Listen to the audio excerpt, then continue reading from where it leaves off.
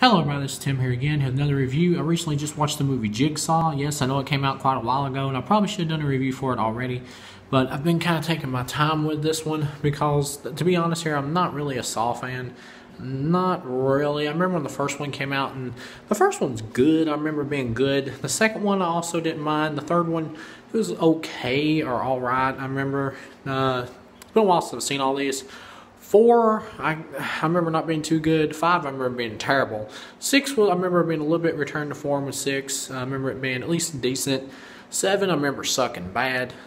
This one is lame. This Saw movie is lame. It's just called JigSaw. I expected better from this movie. The trailer looked pretty interesting.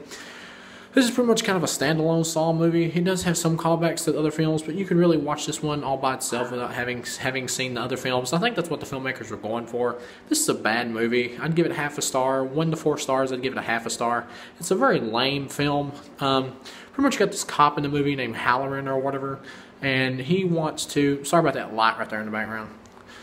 But anyway, you got the JigSaw murders that are happening again. They think it might be John Kramer. You got these people who are in like this farmhouse or whatever, who are, spoiler alert, later on in the film you find out is actually taking place in the past, and John's testing them, and of course they had to fit Tobin Bell into this film somehow. He does a good job when he shows up.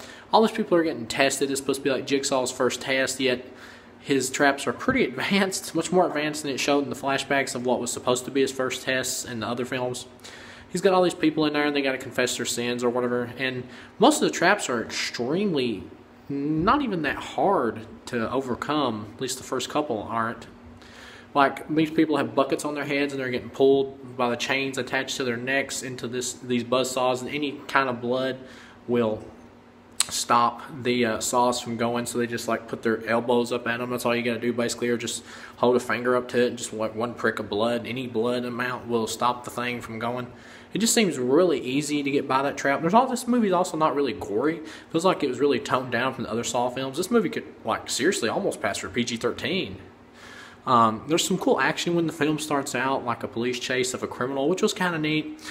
There's these 2 people who are working in the coroner's office or whatever, and you find out, spoiler alert, later on, one of them is supposedly the real first Jigsaw apprentice, that this was the real original guy who came back from the military, and that he was in the... He's come to find out, I did like this little twist, that he is the one that misdiagnosed Tobin Bell's X-rays and caused him to die of his cancer, and he was actually in he was one of the people that was in the first trap of the buzzsaws or whatever, having to give a pound of blood or pint of blood or whatever, and he got hit in the back by the saws, and for some reason John chose to save him, because the guy says that John didn't think that his crime of misdiagnosing something in an accident was worthy of dying for, and the dude never got retested again after he got hit in the back. He just got healed up by John, and then John just decided to take him on as an apprentice just randomly. That's retarded.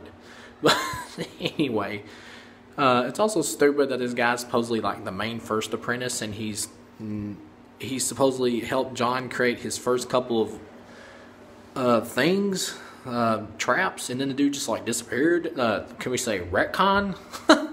This whole movie feels like a retcon. It feels like what they're trying to do, or we're hoping to do with this film. I don't know if it's going to happen, but what they're hoping to do from the look of the film and the feel of the film and the story is that they're hoping to just make this a standalone film and create like a new franchise, new series with this dude as the new Jigsaw. But the guy just does not have the moxie. I like Costas Mangalore, or however you say his name, who played Hoffman, better than this dude, and he was pretty much just a serial killer cop later on in the series. He didn't really have any real motive really later on.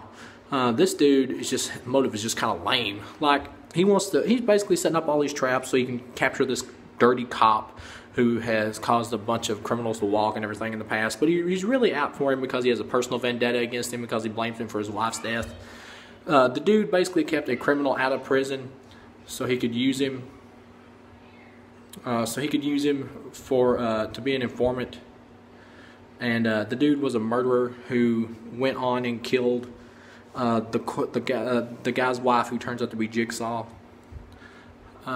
So he blames the cop for that, but really that's just kind of police procedural. I mean, wouldn't somebody who really cared about justice want the cops to use this guy to help catch other criminals?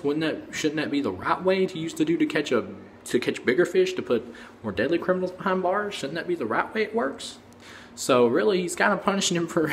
The dude is an asshole, and he does deserve to have his ass kicked, the cop is.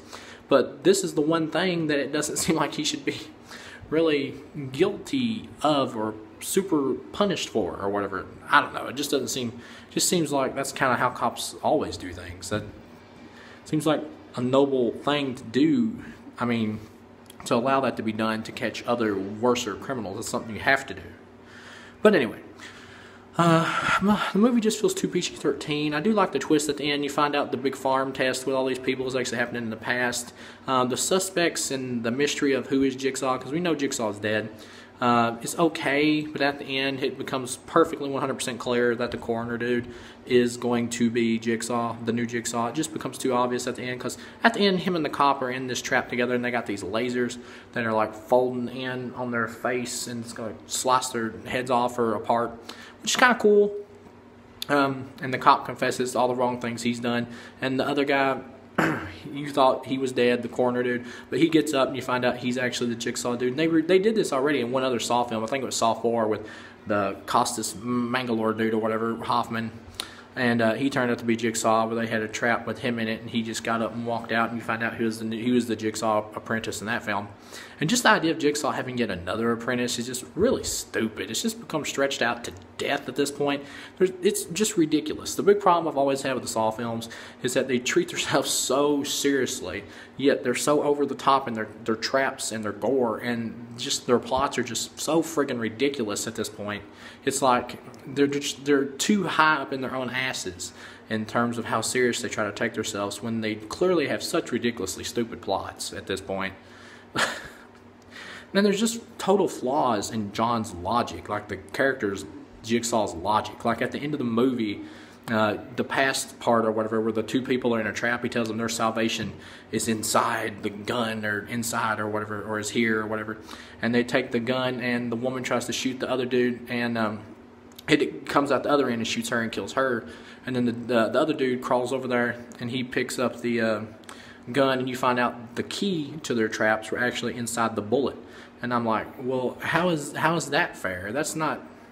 Some of these traps are not really testing so much how much do you care to live. They're more like Riddler puzzle pieces that half the shit a normal person couldn't even figure out. That has nothing to do with your will to live. That's how fucking smart you are. The logic is flawed in these films as is, and has been since the beginning. But they were at least entertaining enough to make up for any kind of gripes like that. At least some of the good ones were. This one doesn't truly have that. When it's the people at the farmhouse, it kind of does, and it is entertaining to see, and it's not so bad. But once it gets towards the end, when it focuses more on like bringing everything together, I was just like, man, this twist's friggin' lame. Because this coroner dude, he tries to act, he's not horrible acting, he's like okay. But when you find out he's the new Jigsaw apprentice or whatever, or the new killer, you're like, fuck, that's lame. I would have rather them just brought John back as a zombie and just go crazy with it, because this is lame. I wouldn't want to see a sequel to this dude. Don't even bother, in my opinion. But unless you can like pull out like an amazing script with this guy for the next movie, this sucks. But yeah, and at the end of it, the cop dude is trapped in a trap, and the coroner dude doesn't even really give him a chance or a way to get out, really. He just kind of has the dude trapped, and the laser is just like closing on the dude's face and slice it apart, and it folds open like a banana, and it's just CGI, and it looks silly compared to the practical gore they had in the film. It looks way too computer generated. I didn't like it at all. And it's like, you can tell the coroner guy just really did all this just so he could catch this cop and get his revenge on him. That's really all it was. And he just did the Jigsaw stuff and mimicked it so he could get away with it. Trying to make it look like Halloran, the cop, was the actual apprentice or whatever, a copycat. It was really just a trick to get this one cop. It's more of a personal vendetta thing than anything. But yeah, all in all, Jigsaw sucks, and I like the Spurg Brothers. I didn't mind Daybreakers. It wasn't great, but I enjoyed it, and I really liked Predestination. I thought that was awesome. That's been their best film so far. They should probably stick to sci-fi, because that seems to be their wheelhouse. This film just sucks. This should have been way better. This is just a lame entry in an overlong franchise that probably should have ended around like a 5th or a 6th movie. All in all, this is a half a star film. I do not like this film, and I don't recommend it, and I'll never watch it again. Even if you're a Saw fan, this film is just lame to me. And I don't like Saw, I'm not a big fan, but I have enjoyed some of the earlier films. I didn't really hate them. They just got stupider and stupider as they went along, like all franchises do. But the problem with this one is it kept taking itself super seriously. But as is, it's just a lame movie. I'd give it a half a star from 1 to 4. So I'll see you guys again with the next review.